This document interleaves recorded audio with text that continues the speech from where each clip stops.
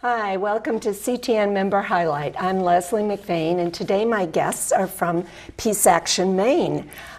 Joe de Rivera and Devin Grayson-Wallace. Thank you both for being here. Thanks for getting our names right. I hesitated a little bit. But you're both on the board, and you're here today to talk about a guest who's coming to speak. Nermeen Shaikh. Nermeen Shaikh. Yes, I get her name mixed up, but she is one of the co-hosts of Democracy Now!, which we air on Community Television Network. And tell us a little bit about what she's going to be talking about and why you decided to bring her to Portland. She's got a great topic. She's going to be talking about what is the measure of progress. And when you stop and think about that, you know, what is the measure of progress? Really, and what is progress? And what's progress? And this is a woman who's really studied this, because in her book, which by the way will be there, her book's called The Present as History. And it's interviews with people who study progress, with Nobel economists and human rights activists and women's rights people.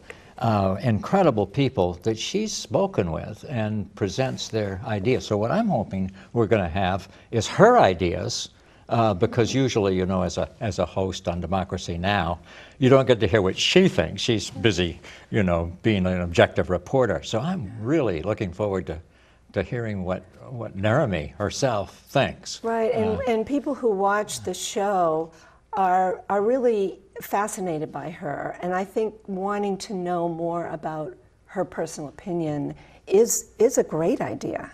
Do you want to add anything to that, Devin?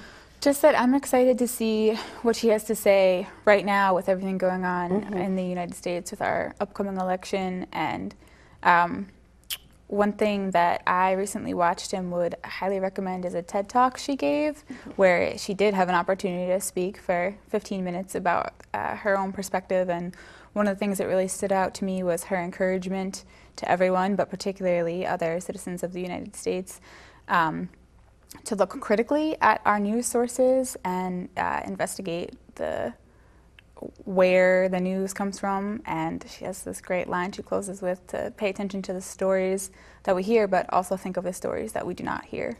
Right, and she brings a sort of a more worldly view to the news, because we do think that the only news sometimes is just what we produce. And you go outside of the United States and it's a whole different world out there. The news is presented in a different way.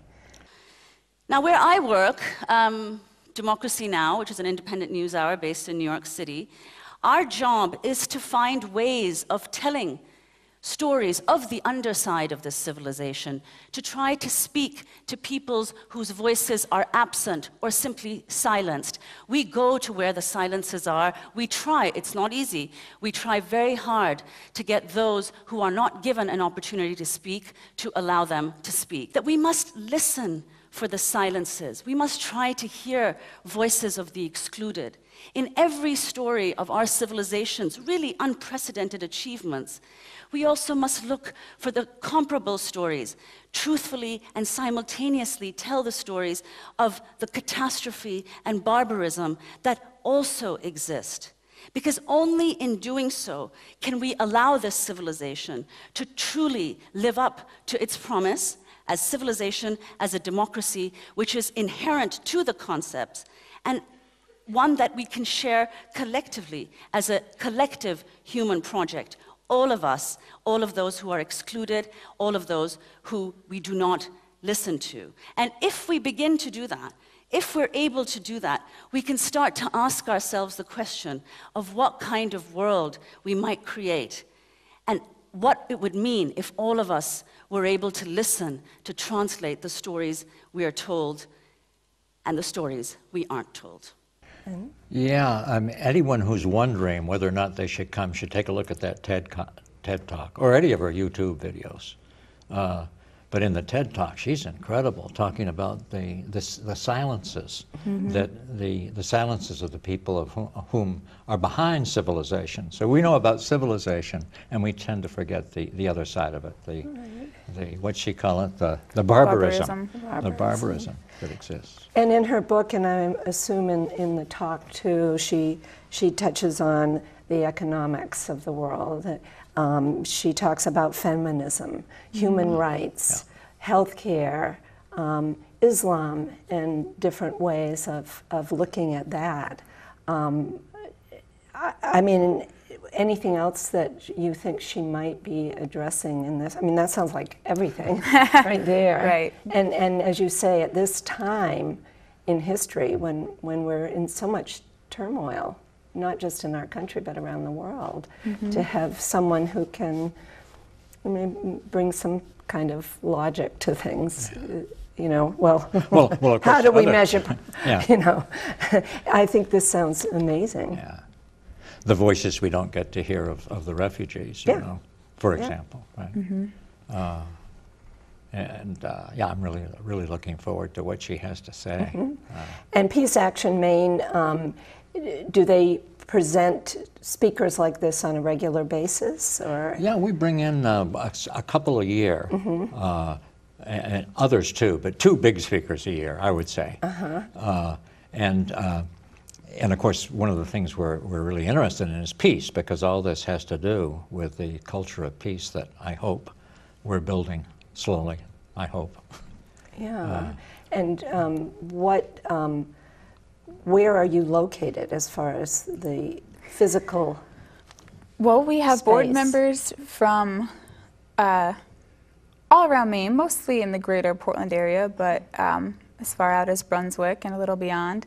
And we have members of Peace Action Maine who are not on the board from all over the state. But we hold our meetings right now at the University of Southern Maine on the Portland campus, often either in the library or in the Wish Camper Center.